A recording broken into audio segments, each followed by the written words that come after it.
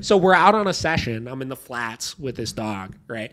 And I'm out on a session, and we're working it down, stay outside, and this woman walks out of one of the restaurants that was right there, and she looks and she's like, "You're with Miracle, right?" I mean, you heard it, obviously. Yeah. I'm like, "Yeah." She's like, "You saved my dogs." That's heavy. Now let's talk about why that's heavy, right? Because everybody can say, "Oh, my dog was so out of control and you saved them," right? This is different, right? This is a case in point of people recommending euthanasia too fast, right?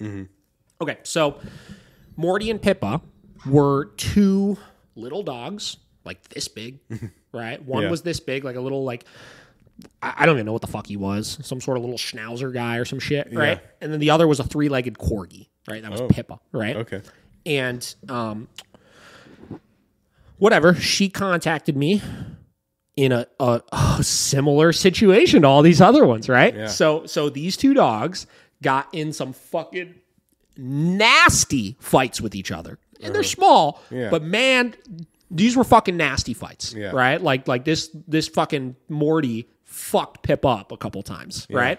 And the problem was when Morty would fuck Pippa up or get fucking crazy reactive towards shit, and she would try to break it up, Morty would fucking turn on her ass, right? And start trying to fuck her up over stuff. Oh, okay. Like this was a tough fucking situation, right? Where this is no different than what we just talked about. We got a dog trying to go after fucking owners, or this next situation I'm going to talk about of a dog trying to go after owners, right?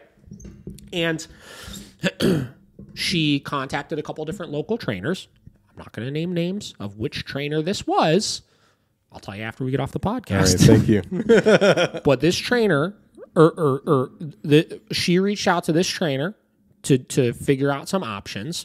This trainer, she told the owner that the only way you can get past serious behavioral modification issues is if you do board and trains, which is going to cost you whatever, $7,000 or $8,000, right, to do board and trains with both of these dogs, right? And even then, your success chances are so low that you probably should just consider putting one of the dogs down. Whoa. This was this person's advice after a 10-minute phone call. Yeah, that's... A 10-minute phone call. Yeah, that's ridiculous. Get the fuck out of here. Yeah, literally. Right? Honestly, get the fuck out of here. Yeah. Right? So, there's some trainers that say that. You got to do board and trains for behavioral modification. I don't think that's the case. If anything, with behavioral modification, I think one-on-ones can be more beneficial because you got to get past this stuff yourself with the dogs.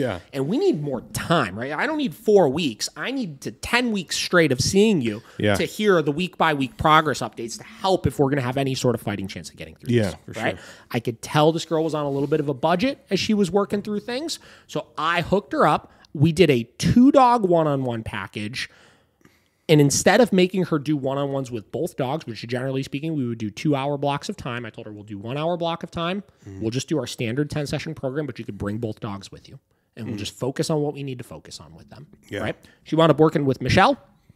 This was years ago, guys. These dogs are crushing it. They're fine. They don't fight each other anymore. They don't try to bite her anymore, and they got past the issue. Nice.